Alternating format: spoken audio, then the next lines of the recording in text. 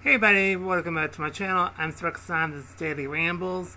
Today we're doing The Flash, and we're doing Season 4, Episode 7, and it's called Therefore I Am. So we start off with a flashback from 4 years ago where DeVoe is a professor. He's really brilliant, but his brain can't catch up to what he's trying to say, and he often, he starts talking and then he just kind of forgets what he's talking about. He had that type of issue.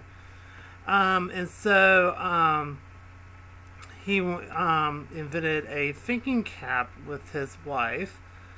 And then we go to the present day where Barry and Joe interrogate DeVoe and his wife. And then Barry is being really overactive and being kind of paranoid, to be quite honest. And then we go to a flashback scene where DeVoe watches Wells on TV. We go back to the present where Barry is literally talking to DeVoe. He shows up in his class and took his cup and just all this other stuff. And he's getting back into irrational Barry from previous seasons, like really irrational. And then DeVoe checks out. He's clean, has no record, nothing wrong with him. And Team Flash is like, you need to take a chill pill, basically. And but Barry's like, no, something's wrong with him. And so Barry he's just hell-bent about DeVoe and wants to continue to stalk him and stuff. And Iris tries to calm Barry down, but it doesn't really work. And then we go to a flashback where DeVoe does experiment during the lightning storm with the particle accelerator going off, and it works, but he also got electrocuted. And then go ahead to the present day where DeVoe went to Singh, which is the police captain, and filed a formal complaint with Barry. And then Iris is getting really concerned with Barry, and he's trying to say, no, it's fine, everything's fine.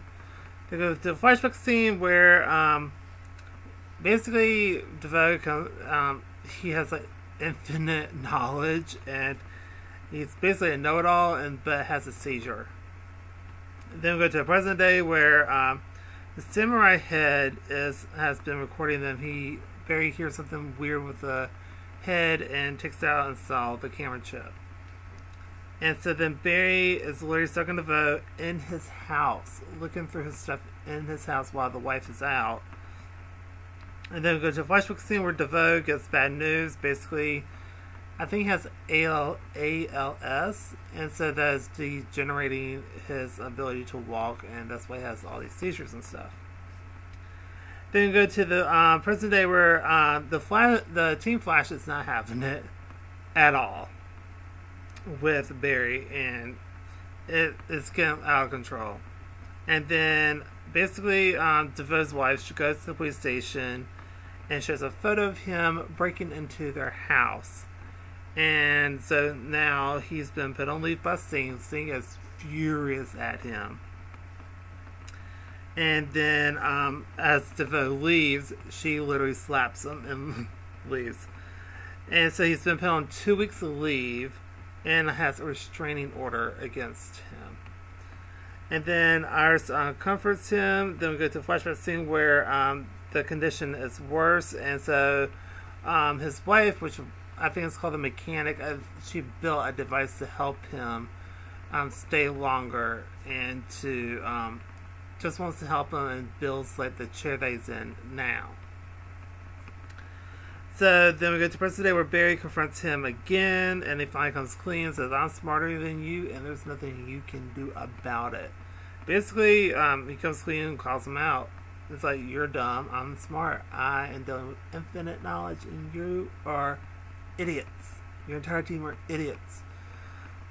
And then we cut to where Team Flash rests various information about what he's talking about. Then Wally's back, and then we end the episode with the Thinker talking to the mechanic, which I think that's her official comic book name. I'm not quite sure, but talking about you can really let them get married. He says, "Oh yeah, we'll let them get married," and it's just imagined all this stuff and how basically his head opens up and all the wires from his chair gets into his mind. All of a sudden, he's transformed to the actual thinker.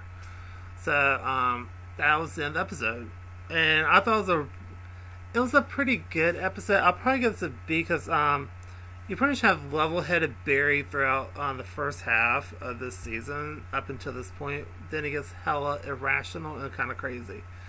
So I don't like that back forward from that, but towards the end of the episode, he's starting to relax a little bit more and be a little bit more calmer. So I do appreciate that.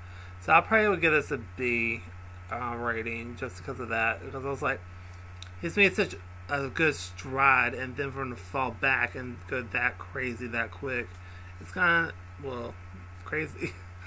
So anyway, but I'm excited for next week for the crossovers and stuff, so I'm very excited for that and everything that's going to be happening. So that's going to do for this video. So if you like this video, please go to like, comment down below on what you think, and then subscribe for more stuff, because I'll be putting out more stuff tomorrow for sure, and I want y'all to have a super awesome day. Bye everybody.